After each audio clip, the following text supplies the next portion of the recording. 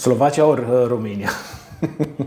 I have to say Slovakia, you know. I'm Slovakian, so I hope Slovakia, but I'm also a big fan of Romanian national team. And both teams can qualify together? Yeah, I'm sure that we have the qualities, Slovakia and also Romania, to go through. And I'm sure that if we are going to draw, for example, for sure we can go through, both of us. And there are a lot of people who spoke about a draw. Is it possible, do you think, in 2024? No. To speak the players, to speak before the games? No, for sure not. You know, you want to win. Okay, maybe in this moment, 4 points can guarantee to our countries to go through, but you go to the pitch always that you want to win the game.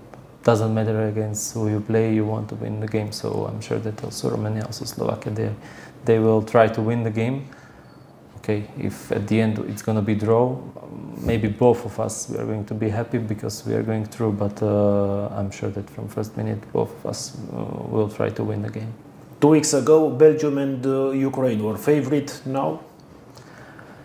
Yeah, you know, it's football. You never know. We beat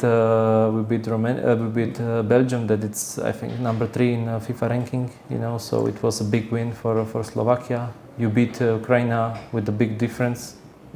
You destroy them, let's say 3-0, and you play very well. So it's football. You know, now we have 3 points. Every country in the group we have 3 points. So it's going to be very, very interesting. Who can decide the game? Name a player from each team, or 2-3 players.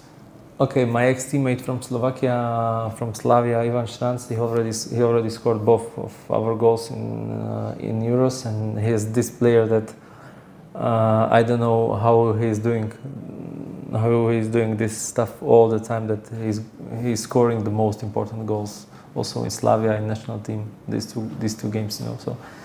If I have to say one name, maybe him or maybe Milan Skriniar, our captain from some free kick or corner kick, you know, because he's so big. And if I have to say one name from national team of Romania, I have to say Nicolae Stanciu. You know, not just because he's my friend and we play together. It's because I know that he's an amazing player. And his shooting from outside of the box, you know, it's amazing. I saw him score a lot of goals from free kicks from 20-25 meters. So if somebody has to decide a game, I think that we have good defense, we have good defenders. So maybe some shot from long distance from Nico can be very, very dangerous for us. When did you spoke the last time with Stanciu? I think 1 week ago we spoke before first game. Before the first games, or before the Euro start for? I think or after. I have to check my messages, but I think the last time when I spoke with him was before first game at Euros. We were speaking about his jersey, that he has to give me his jersey. You know, I went also to Steaua Stadium to see the game against Liechtenstein, the last friendly game of Romania. And yeah, we are still in touch. We speak to each other sometimes. You know, he's so nice person. Not just great football player, but also great person. Do you have now a message for him before the game?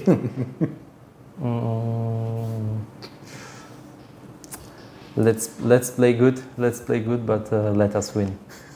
Or 1-1. Or 1-1. Yeah, exactly.